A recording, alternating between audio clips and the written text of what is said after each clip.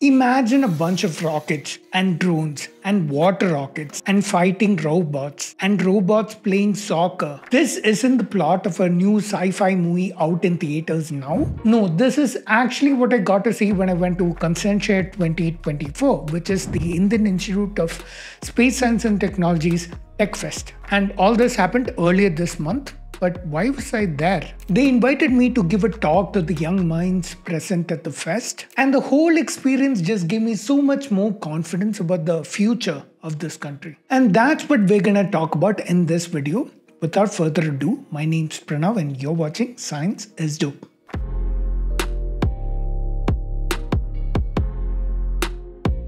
This video is brought to you by my supporters on Patreon and YouTube. If you wish to support me, you can find the links below. I'm a science creator who's been creating content on YouTube for the past couple of years. But whenever I do upload science content on my channel, I can guarantee you it won't do nearly as well as my other content, debunking pseudoscience or commenting on religion. Maybe it's because at the end of the day, a video on science is not a roast on the show Big Boss, which is bound to have a lot more drama.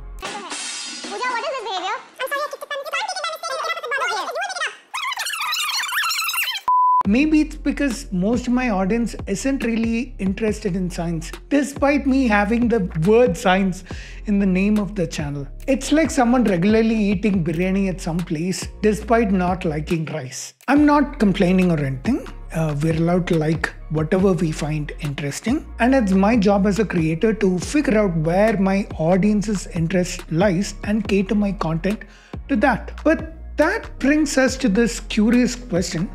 Why is science so unpopular in India? I mean, the performance of science videos on my channel is one thing, but I've seen other channels in India attempting science topics. But they have to go out of their way with thumbnails and titles and clickbait and the hook of the video, and I still see them getting far fewer views than what a video of that caliber should be getting, in my opinion. Now, I'm talking about channels that genuinely try to cover good science and not channels that try to misinform their audience in the name of science. Now, contrast this, if you will, with science content outside of India.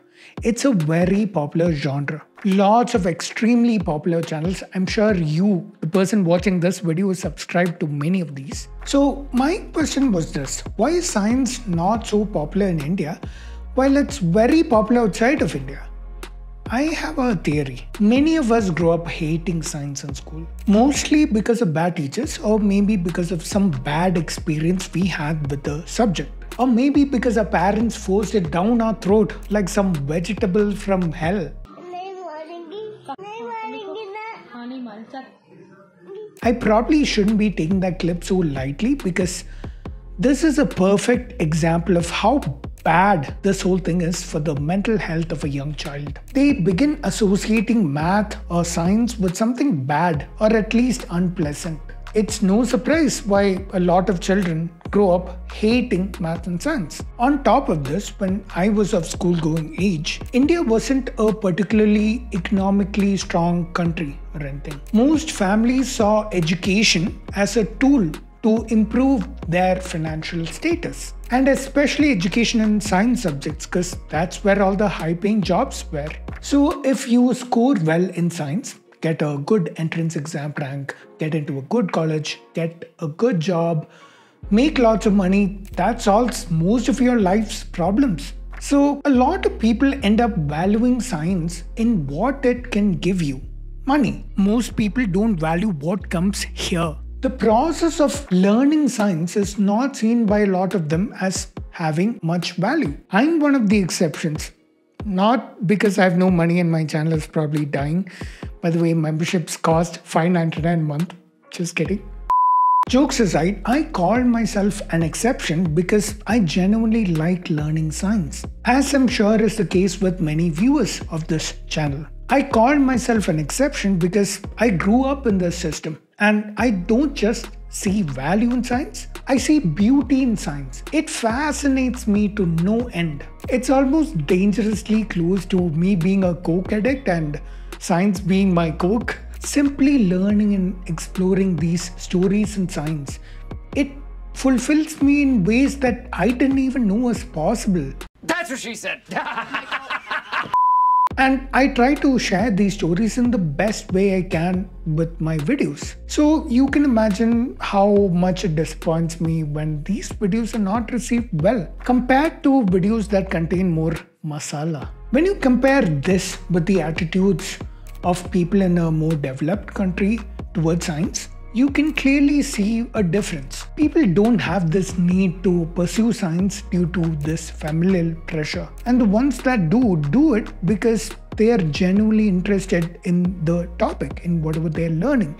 And I think this is one major reason that contributes to science being a much more popular genre in such countries. And don't get me wrong that I'm blaming people watching my videos when my videos don't get views. I'm not. I think the entire education system is to blame for people's attitude towards science. Let's start with how much teachers are being paid. Teaching is clearly not one of those top tier jobs in this country with a lot of competition. And clearly if top tier talent doesn't teach a subject, you can't expect those teachers to be able to bring out that same level of interest in their students. But despite all this, I think there are some really great teachers in India. They may not be as common.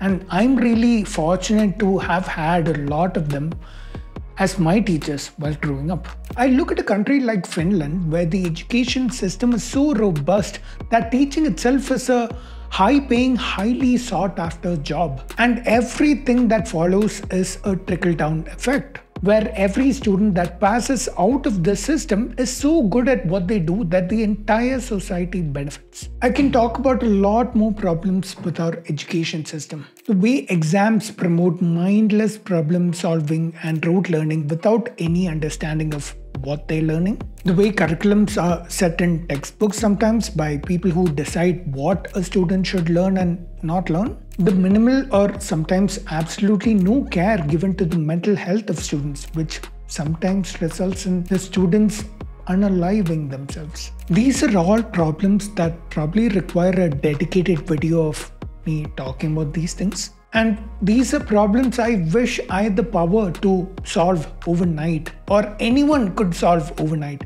But sadly, they're not. They're complex problems that require systemic solutions that no doubt will take years. But I want to use this video as an opportunity to talk about this dislike of science that's common. How does a lack of interest in science affect people? Now, on the one hand, you can argue that okay, so what? Science, which is just one genre of content that's not very strong in India. Is that such a big deal? But that's the problem, isn't it? The fact that you're asking this question means you just see science as another genre of content. But it's so much more than that. It affects every part of your life. Even if you forget all the amenities and technologies that make every moment of your life better and more comfortable, you still have more. Right from what food you eat, to what thoughts and beliefs you tend to hold, to what medical decisions you tend to make, and where you tend to spend your money. These are all informed by science. I constantly see people going to babas or priests or religious godmen or astrologers or homeopaths. Or I see the popularity and the growth of many misinformers on social media. And their audience, or I should say their victims, a lot of it is not their fault. It's due to a lack of information at their hands. Information which will tell them how to think rationally about these things. It's like whenever there is a lack of knowledge or understanding about something, that's where you'll find these scammers and babas and misinformers flocking in because they have an opportunity to make money. And all this can only be solved by a more scientifically minded and scientifically thinking society. And it all starts with the classroom when the learner is young. It's about teaching them how to think rather than what to think. It's about curiosity and observation and concluding from there, and not about getting your conclusions and ideas from scripture and making your observations fit that. One more thing. Why did I say earlier an interest in science and not knowledge in science? Because knowledge without any interest creates someone who can score marks and ranks well and get into a very high position in their career. And once they get there, the ideas that they do spew is whatever nonsense they do have an interest in. When you die, there is a heart attack. And people say, doctor would say, great, oh, he died of heart attack. What is the big thing you are talking? Nonsense. When soul lives, he lives here. So immediately there will be heart attack. This is your first day. You see, now from one cell you have become more than 100 trillion cells. एक कोशिका जो है sperm और egg की मिलन से हो रहा है. सभी को तो पता है इसकी केमिकल कंपोजिशन क्या है. तो लैबोरेटरी में इसको कराओ ना. More than 300 years of modern science. Why we are not even able to make a simple grass? Maybe I should make a video on this guy. Whereas if a person has an interest in science, that drive alone will make him or her go out and seek that knowledge themselves. It's like this. When you develop an interest in playing a musical instrument, no one has to tell you to go and play and practice it. You will be inspired to play it whenever you can. And at that point, learning or gaining knowledge about something becomes easy and effortless. I really wish the education system we have thought this way. I wish they had the perspective that learning can actually be fun and not a chore. Imagine the improvement in mental health of an average student coming out of this system. Imagine the amount of lives that could be saved.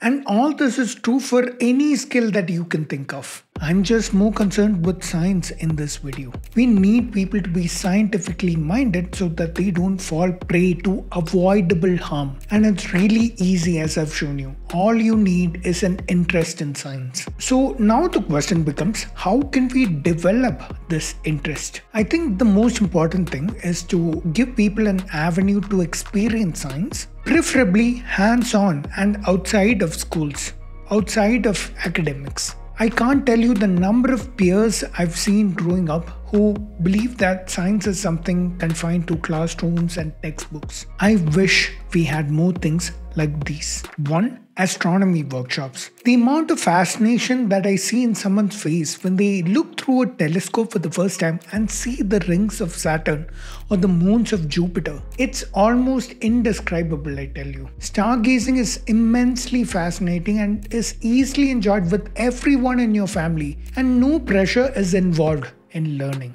2. Hands-on workshops. The event I went to, Conscientiate 24, had workshops around teams of students learning to build their own rockets and launching them. These are the kinds of hands-on stuff that people must have access to.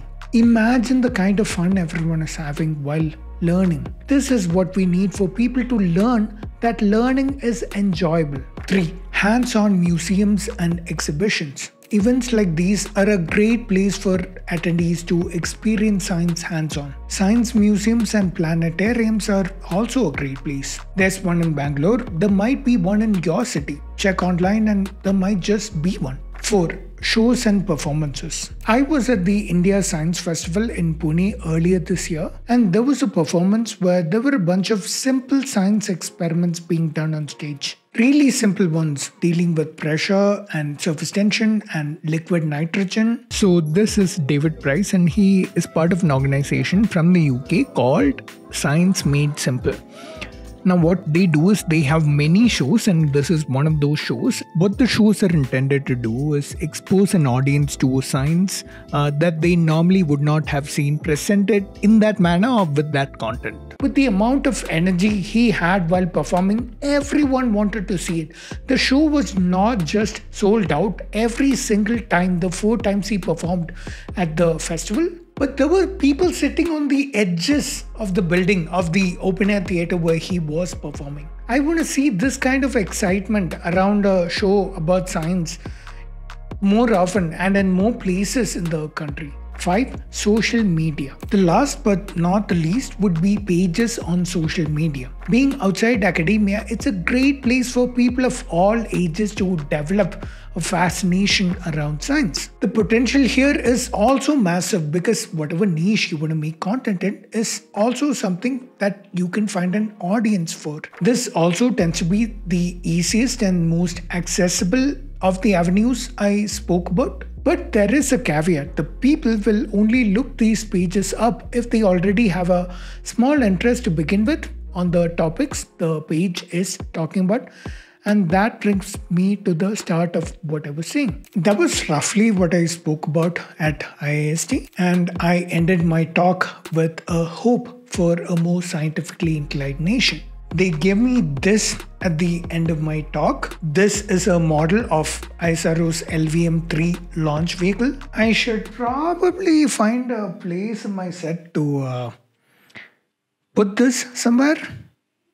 I'll think of it for the next video. I also want to thank them for being such great hosts and also for giving me this opportunity to talk about these things I really wanted to talk about. I had a lot of fun throughout the rest of the event, but what I saw over the rest of the fest is what filled me with hope for the future of this country. You know, about 10 years ago, I was a student just like these guys, participating in a tech fest in my own college. Yeah, just participating, no real winning.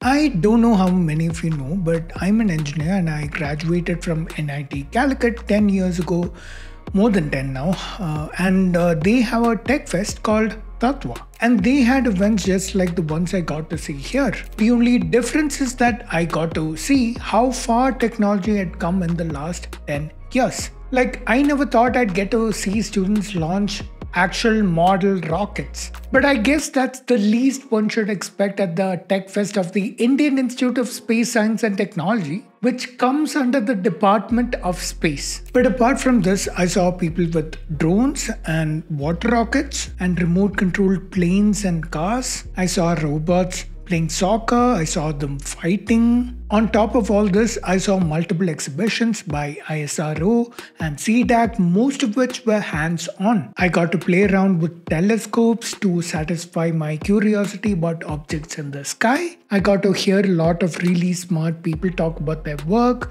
particularly space and future missions of ISRO. I got to interact with a lot of people and talk about the work they get to do in their day-to-day at the institute, in their labs. And I got to get into an actual ISRO space shuttle and see how it works from the inside. Okay, fine, that last one did not actually happen. But the experiences I had throughout the 3 days of the fest were just amazing. They were fascinating, they were enjoyable, and thank you IIST for inviting me. But there was just one thought bouncing around in my head after seeing everything that I saw there. I could see how students there were way more preoccupied with science and tech, and this was just obvious throughout the fest. I think back about what our previous generations would have had to occupy their minds with. Not a lot of science and tech, for sure. I would assume it's stories from religion and myths and superstitions. A big chunk of it, not everything, but a big chunk of it. Compare that to today, when we have all the information that we need at the palm of our hand, what with the internet and all. Assuming you don't spend all day watching cringe reels on Instagram, you have all the information in the world right at your fingertips. But the internet also brings with it a couple of ideas that try to take people back a few steps back in the path of progress. Don't get me wrong, I think stories and legends and myths from scripture can really be enjoyed as art and literature and entertaining storytelling. But one has to recognize that they're just that, legends. And I feel that these things, religions and superstitions, are just overrepresented on social media, which is probably why we see a lot of it everywhere. And people who have nothing else to do watch all this content, and creators, instead of at least trying to influence what people think, maybe change what people think, all they do is just cater to this audience and stroke their ego. And sometimes, having seen what I get to see every day and having a job that's mainly me sitting on YouTube for hours on end, sometimes even I forget that what I'm seeing is not how things really are in the country. the ground reality is very, very different. The youth of this country are far more occupied with reality than with some world of myths and fantasy. And what I've seen over those few days fill me with optimism for the future of this country. And I personally will do everything I can to make sure that we get there. If you like my content, I encourage you to support me using one of these options, which I've linked down below. I would also like to thank these patrons who support me at my highest tiers. Thank you so much. If you like this video, you might also like this one I did on the real science that came out of India. I'll see you in the next one. Till then, remember, science is dope.